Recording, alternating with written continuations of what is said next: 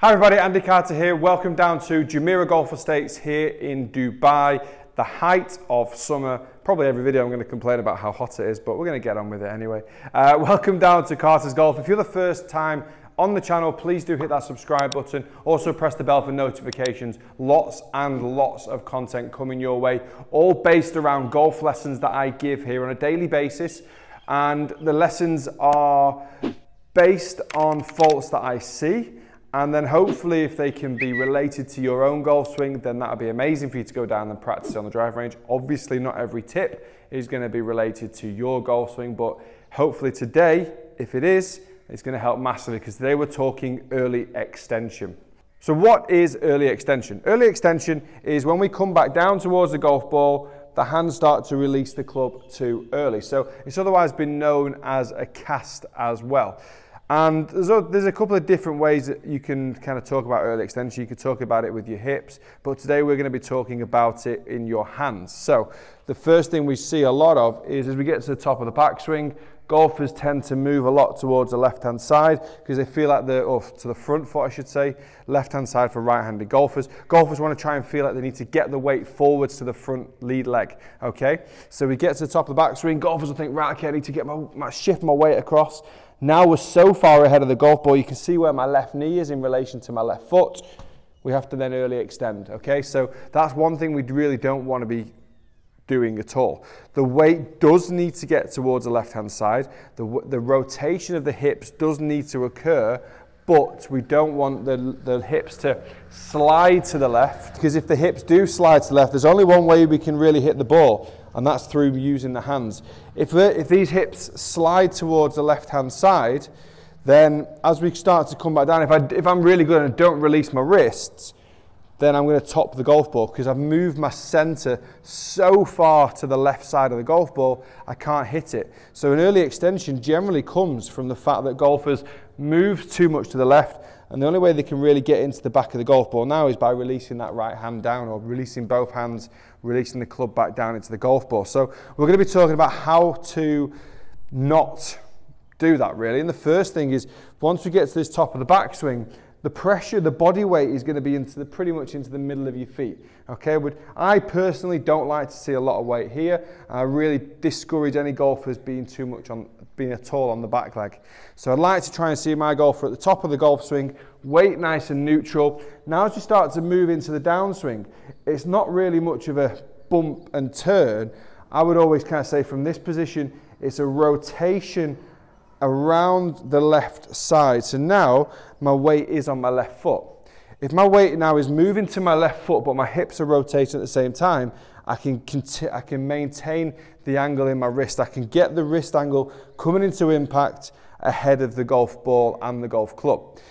We do not want to see a feeling of a slide and then turn because we're still too far forward, and then we still have to early extend. So the rotation from the top of the backswing, the transition into the downswing is so important, making sure that from this top of the backswing, the pressure moves into the left side as we turn, okay? So it's that movement there.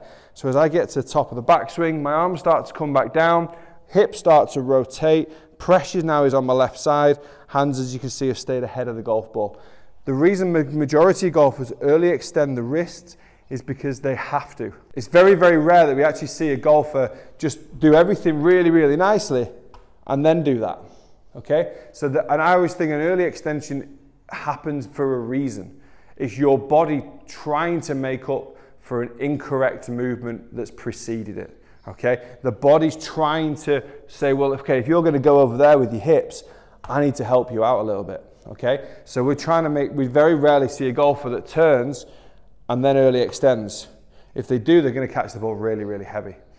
So one thing I want to try and do, and if that is you as well, if you do turn really, really well and get across to your left side but early extend into the back of the ground, you've just got to try to really feel that the back of this right hand has stayed hinged for as long as possible. So as we go to the top of the backswing here, you'll see the back of my right hand has got an angle.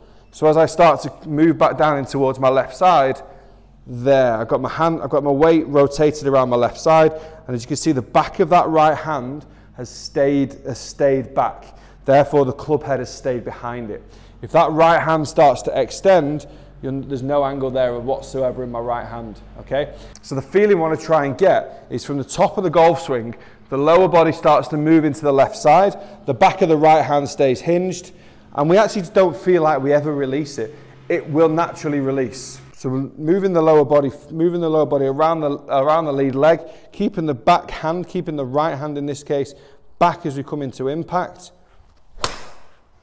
Gives me that crisp, perfect little strike. That was very, very nice. Golfers, if you need to see, how do you know if you're even early extending? That's always a key one. And the shots that you generally will see is a heavy shot. You won't see that many things, maybe the very occasional top shot depending on how severe it is. But I think the most common golf shot you're going to see is a very fat shot. The club has bottomed out in the bottom of the arc too soon before the golf ball, and you take up turf. Now, whether you've done it because of that or whether you've actually just done it because that's what you do, you've turned your lower body really well, but you've released the hands really well. The only way you can really know this is by filming it and seeing when this angle here gets straight. So we're always going to see, as you can see, that my left arm to club, there's an angle, there's an angle, there's an angle, there's an angle, and there's still an angle. If you start to see straight line, then you've early extended. So if you're going to go and test this out to see if you do this, that is the best way to do it. Try and look at the relationship between your left arm and the actual golf club itself. So as you start to come back down, if you've early extended, left arm's gone straight. Look at your lower body. Is your left knee ahead of your left foot? If it is, you need to change that. If it isn't, great. You just need to focus on, I would say, focus on keeping that right hand back so we can help maintain the angle. And at this point, it will naturally release on the way down. So we're going to try and hold that right hand back, rotate the left hip so it doesn't go over and past your left foot. So the weight is still going forward, but we're rotating. Right hand back. And bosh. Good shot. Guys, thank you very much for watching. I hope you've enjoyed this tip. I hope it's been informative. Even if you don't do this, it's really nice just to even learn different aspects of the golf swing and different problems that obviously other people face, but understanding how the golf swing works as well is hopefully that can be a lesson to you. If you are an early extender, you need to find out why you're extending. The body will generally do it for a reason. So look at your lower body, look at where your hips are either sliding to or rotating to. Look at that relationship angle between your left arm and the club. And to hold that angle better, trying to keep that right hand back a little bit more on the way back down. Trying to keep the hands ahead of the golf ball and get the feel that the hands are working to the left side of your body as your hips have rotated there, okay? So really try and focus on that. Your ball striking will increase twofold and the distance of your shots will probably increase just because of the quality of the strike and the ball flight as well.